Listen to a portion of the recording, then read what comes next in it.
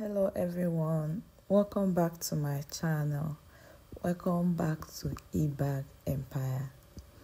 So in today's video we'll be learning how to draw a wonderful eyebrow. So if you're yet to subscribe, please do it to subscribe, because we'll be bombarding you with enough educative, inspiring video that you wouldn't want to miss out. So in today's video, you start by sharpening your eye pencil. Make sure your pencil is well sharpened and pointed. It will help you. Then after that, you start drawing it from under the eyebrow. Don't start from up, so that you will not be confused, so that you'll be able to get the arc. So you start from underneath. It will help you a lot. Then you just, the arc you want, you start from underneath and draw the arc you want. But as a beginner, this video is beginner friendly, so you just do it the way I did it in the video. Draw this type of arc.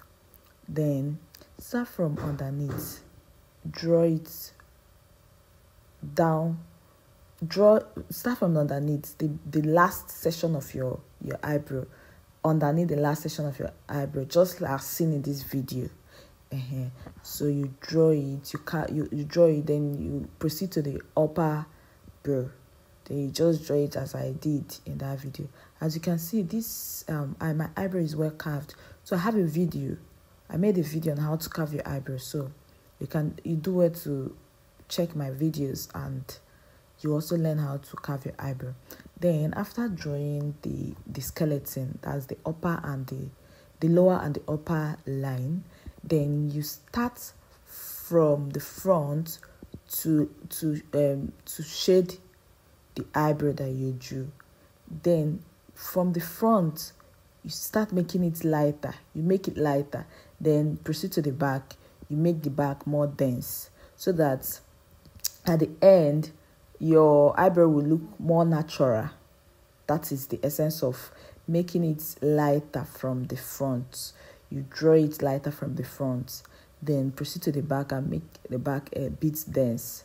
Then after that, you use your spooling brush, just like I'm doing in the video. You brush it up, then towards the back, that is the place that is denser, you brush it backwards.